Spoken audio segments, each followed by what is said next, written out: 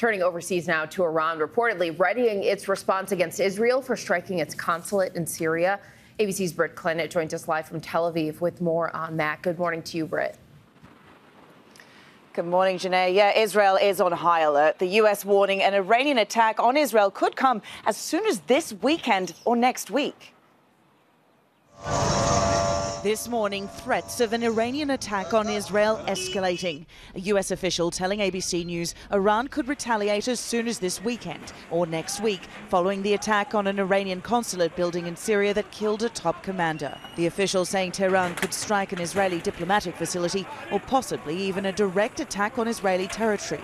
The heightened regional tension as Israel faces backlash from the World Central Kitchen over its investigation into Monday's deadly aid worker attack and urging an independent investigation, saying the IDF cannot credibly investigate its own failure in Gaza. The charity adding that Israel's apologies are cold comfort for the 7 victims, which include a US-Canadian citizen. The IDF firing 2 officers in the wake of their own probe, admitting to a terrible chain of errors. The strike on the aid vehicles is a grave mistake, stemming from serious operational failures, mistaken classification and identification, errors in decision-making. This as Israel announces it will open the Erez crossing in northern Gaza as well as a port to allow more aid in. But the steps to open up additional aid routes fall short of addressing the White House calls to protect aid workers. Several aid groups have paused operations out of safety concerns following the attack. Human Rights Watch Program Director Sari Bashi telling me the U.S. needs to take its pressure on Israel a step further. What President Biden should do is suspend arms transfers to the Israeli military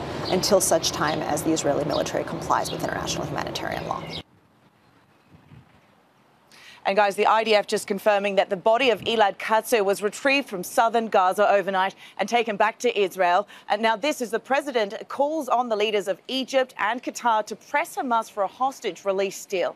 Janae. All right, Britt, thank you. And tomorrow morning on This Week, Martha Raddatz will have an exclusive interview with World Central Kitchen founder Jose Andres, who has been very outspoken. Hi, everyone. George Stephanopoulos here. Thanks for checking out the ABC News YouTube channel. If you'd like to get more videos, show highlights, and watch live event coverage, click on the right over here to subscribe to our channel. And don't forget to download the ABC News app for breaking news alerts. Thanks for watching.